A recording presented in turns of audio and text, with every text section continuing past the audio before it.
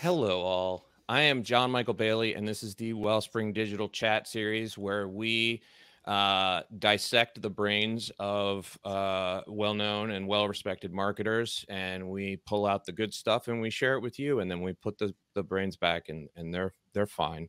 Um, in all fairness, we did record a brief intro. There was a problem with the audio, and so we restarted. So unfortunately for our guest today, he has to hear my lame joke one more time. But anyway, I think we're going to get through this. So I asked one of my most trusted friends in resources, Kathy Bushman, if she could make a recommendation for a PPC badass that I can interview. And immediately she fired back Greg Finn.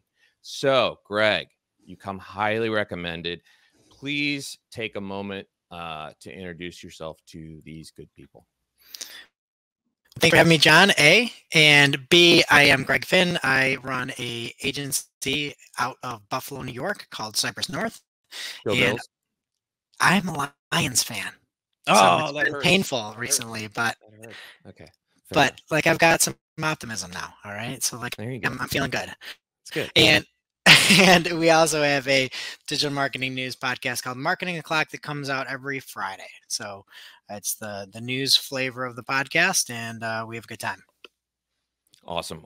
So I did a little digging before this, and I did read some of your stuff. I read an article you wrote back in January about the changes that Google is making to their ad basically functions, to their ad manager. And every business out there has some sort of experience with working with PPC, but I think the bulk of them, think of PPC as Google. There are other platforms, but I wanted to start with Google. How do you feel about Google's almost complete shift to dynamic ads? Do you think putting all of the customization in Google's hands makes sense for the user? Yeah, and when you think about the kind of so there are some products that are fully automated, right? Then there's automation elements, there's bidding automation, there's the automation in the ads, and for the most part, a lot of it makes sense for from a Google standpoint. Let's say, instead of saying you want to pay for a click, if Google thinks and it's got all this information and AI, machine learning, things like that, that somebody's going to go ahead and be an actual purchaser, and you might want to pay more for those people, and you might think, hey, on average, that could be $5 if we're doing some sort of kind of like manual bidding, but Google might say, hey, this is worth, we're going to go up, we're going to beat this next person here. So on the kind of face value of things, it does seem to make sense. I think putting on my I guess tinfoil hat here, I would say, Please. is that is that you got to think this is when you're giving up kind of that full control, that full bidding, something like a Performance Max where you don't even put the targeting in, right? Like something like that. You are doing that to an ad platform who is one of the two biggest companies in the world that makes their money off of ads, right? And so it makes sense to be like, oh, well, like, hey, we should move these bids up. Oh, your competitor should move these. Like, so you have to kind of take things, with a grain of salt. Obviously, do what works for your business. But, we, for the most part here, we use a variety of automation, from the bidding standpoint to something like a target return on ad spend or target CPA. And then I'm a little bit less high on some of the Performance Max, like those full automation type campaigns where there's nothing there. But if it works, it works. And that's our job as an agency. And we do use that for a variety of clients that it works on. One thing that you said that struck me, you said as an agency owner, I like to operate as if I were a fiduciary operating on behalf of my clients, which I think really speaks volumes, not just in how your actions work, but sort of in the what the underlying statement of that is saying about Google and what you were saying about them I'm trying not to like get too conspiratorial. But like you said, ads are a huge revenue source for them. So I think people need to be aware of that. Excuse me. 100%. And it does make it, with all this new automation, it does make it a lot harder to accurately report on things. Like when Hmm. we have a client that comes on, we're looking at things and saying, here's a look at, for a lot of times with PPC, just knowing the way the rules have changed, you have to kind of bid on your own brand. Hmm. But in my mind, that's a necessary evil. If I didn't have to do it, I would turn it off instantly, never look at it again. And so when we report on things, we're like, here's people looking for your brand. There are other people trying to advertise. We kind of use this as like a protective measure. And then, here's our scalable non-branded traffic, people that might not have known us before. And that's Hmm. usually what we're looking at. We're looking at kind of growing people that haven't seen that brand before. And then when you have something like Performance Max, there's now going to be some sort of brand controls rolling out. But when you can't see that it's branded versus not branded, it's like, well, I'm trying to accurately communicate to my clients how much of this new business is people that have just never heard of them before, right? People don't just wake up in the middle of the night and be like, oh, Wellspring Digital, like that's great. No, they've heard you from somewhere. Right. And then like, you sort of earned that a little bit in the past. So yeah, I think from a fiduciary like standpoint, it's important to report on that stuff. And it's one Hmm. of those things that with some of the automation that you cannot see some of those queries and cannot see what, how people are finding. It's just harder and harder to report and make sure you're spending properly. The machines are taking over. So I want to switch to video. Just because it's growing in popular. Well, I mean, it's grown in popularity. It's everywhere, and I'm curious which platform you feel is generating good ROI from a video ad perspective, I mean, I or think it's YouTube. examples you've seen. Yeah, YouTube. I mean, that's again a Google answer here. Yeah. So go back to Google Ads. But just in general, from like some of the DSPs and a lot of the CPM bidding, I just have not ever seen that work well. Hmm. Even YouTube, if you go out there and you're doing awareness campaigns and you're doing, just a variety of the CPM based bids and things like that, I just never really see that work well. So let me do a caveat as well. Like if you're Sure. doing something like Facebook or video ads as well, or Instagram, and you've got some of those kind of conversion elements towards it, like this is what we're going for, we're not just going for awareness, that can be Right. good. But with YouTube now, again, being able to say, I'm looking at this the target CPA, and I'm willing to pay X amount for this acquisition or action. Like those are the things that really excite me, not just saying, hey, we got a 1,000 people to see this for $10. That's sort of like, who cares in Right. my book. Right. So if a client comes to you and says, "I really want to do a video campaign around awareness," what would your advice to them be? And this is a great question, John, because this happens all the time. So we have a campaign around a certain number of grocery stores in the Southwest, trying to drive awareness. Mhm. And so what we're doing with that is we're sending people to a landing page, and tracking how far down the landing page they make it and whether or not they interact with the store finder, right? Okay. So we're making it to say like, all right, yes, we have a click coming over to a site, and then anybody that interacts with the store finder or swipes with the carousel, we can see that there's a little bit more engagement there. So it's sort of like one step above it. And whenever we do anything, even like awareness style, I think you can probably figure out some sort of conversion, even if it's a lightweight conversion that you'd Mhm. want to go towards.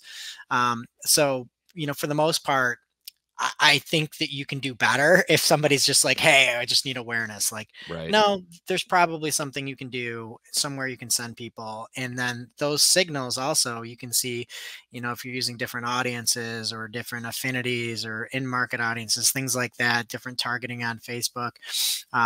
But you can use those and see who's a little bit more interested. Maybe they have a fear of commitment. I don't know. That was a joke. So I'm curious, and this might this might take up the rest of the interview, but this question is, what's your process for matching a target audience persona to an ad platform for the best results? Yeah. So first off, it's really coming up with that persona first, right? Hmm. So like, and again, on this awareness side, this isn't as much as what we do, but this is how we go about it Right. when we go that way.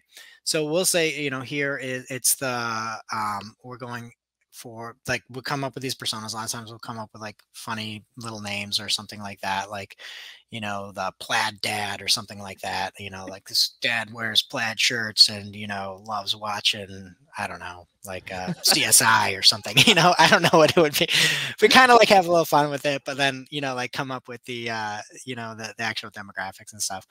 And then really kind of look and see what each platform has to offer Mm. to fit that. So it's defining those personas first, and then coming up with them and saying in a way that we can track them. Right, you could take a lot of these different audiences and kind of mold them together, Hmm. and you generally in that way, especially if you have some sort of conversion elements, Right. you lose visibility. So what you sort of want to do is like just stack them where you can see any of the different personas out there, or any of the different, let's say we have one that's an affinity audience, one that's an in-market audience or something like that.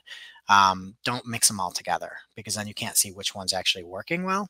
Hmm. So instead just show each one, and for like, hey, we're targeting people that like CSI, like let's just do that and not like mix a whole bunch of stuff together, but see them all kind of as one. 65-year-old farmers who like large chickens as opposed to small chickens, and they shop at Sears versus, no, I don't know. That's an excellent persona there. Ah, you're killing me. All right. So, speaking of platforms, what's a platform? What is an ad platform that no one's talking about, but should be? So if you have, do you, so if you have good patience, I'll start with one here. There you go. If you have good patience, I would say Twitter ads. And it's the worst platform. That's why. But I think that there's been a lot less competition over there lately. Hmm. Trying to get conversion pixels and things firing over there, like it is a lot of work to get it to go the right way. But at the same time, there's now some things that are a little bit more familiar, probably to a traditional, maybe Google Ads, advertiser, where you can target different terms, different Hmm. keywords, things of that nature. And there's obviously like audience. So, and obviously there's been a lot going on over there, in case you haven't heard, where a lot of I hadn't people that noticed. No. had those ad budgets, pulled back from Yeah. there. So I'd say that's one, and especially because of the, some of those kind of more traditional search um, elements that could make sense. And then it really sort of depends on what market you're in. Like Hmm. one thing, if you're like D2C, Pinterest, and again, let's say that you're a traditional, maybe PPC person that's like well versed in search. I mean, there's like actual broad match, phrase match, exact match in Pinterest. Although people are talking about it. But if you're, anything consumer, their ad platform is actually really nice. And then it really is like dependent upon where, like what you're doing, but you could find really niche spots on something like a Reddit. Mm. It's Reddit, there's a subreddit for everything. Like, trust Sure. me, Yeah. there's subreddits that shouldn't exist. Right. Right. You could go in there and say, like, let's say it's we're advertising the show here, and we want to get more listeners. There's a digital advertising, there's Yep. marketing, there's SEM advertising subreddit, there's SEO, there's big SEO, there's tech SEO. There's a lot of different really niche elements that could be fantastic for targeting. And so I think that's another thought, to do as well. And then there's a whole bunch more like podcast, like I can keep going if you want, but there's a lot more options out there too. Well, I think the moral of the story is that it's important for people to be open to options other than the obvious. We had a CBD client who was, sort of committed for some reason to advertising on Facebook, and they just wouldn't have it. They wouldn't allow those ads. And we were actually able to get the ads published on Twitter, and we're Mhm. getting results. It was took a little work, like you said, but you never know, So I think that's good advice. What so what is the future of PPC in your opinion? I mean, we've got Chat GPT-4, we've got Bard or whatever it's called in Google land. We've got all these machines. We've got, Google making decisions for you. What do you see as the future of paid? Yeah, that's a great question. And I think we've seen a little bit of kind of how things could look, I guess, in a way where if you look at something like a dynamic let's say a DSA on Google, where you put in an image, you put in a couple headlines and things like that, and it kind of creates an ad for you. They all suck, right? Like, they're not good. Like, you look at these things and it's like, wow, if I hired a creative person to make a banner ad, that would be much better. Mhm. And then I would say too, like, with some of the things like responsive search ads, where it's Google's sort of like newer, uh, it's not what you have to do from a search text standpoint. Mhm. You can't get that creative unless everything is like pinned. And I think with some of these elements, the ads are getting watered down, right? Like, if you look at what ads look like today, just the text and things, and then some of the display, you can tell when you see a DSA. It's like, oh, that is a DSA. Right. And so, like, when you look at those, it's like, I look at that as an opportunity, right? Like, we can do something better, and I think Mm. if people start relying more and more on some things like chat gpt, like chat gpt is very nice. It's a tool. I use it to do some keyword research, ask Sure. questions, things like that, help lay out some formatting, say what is this page about, and see what it comes back with. But to think that that would like replace things, and if you're using that to kind of replace like your ad copy creation, I'd be very concerned, Yeah. so even with some of the new images, like the what is it, it's not the mind journey, right? Like that Mhm. AI Yeah. I was gonna image say, it creation. sounds like, the creatives for ads is similar to AI images. You're like, "That's AI, I can tell." Yeah, yeah, yeah. But like, at the same point, how can you beat that, right? Like, I Right. wouldn't say let's like use that and just save time. I would say, how do you make something way better than this other Mhm. junk that other people are going to put out here Right. that's using like AI generation and just like, all that different stuff. So to me, I think the big thing is like, now that there's API for Chat GPT, that'll be huge for Yeah. different softwares and things like that to help put it in, and here's a look at your ads, and make little changes and things like that. So for a lot of software companies, that's going to be huge. But I would say, use it to assist, kind of probably like Right. everybody would say, not to replace. We have a saying here, rule number 1, don't trust the tools. Use this tool as much as possible. So, I think what I'm taking from you is, um, don't be lazy. Right. Don't And I don't have rely. this. You took my tool out to I'm dissect gonna it. I I'm got to get it put back in there. but you'll get it back. You gotta read the fine print, but, it's all good. No, you'll get your brain back. No, Greg, Yeah. okay, Kathy was right. I appreciate you coming on here, and this was all great, great advice. So I'm excited to share it with the world, and I really appreciate your time today. All right. Thanks so much, John. Thanks for coming. All right, bye everybody.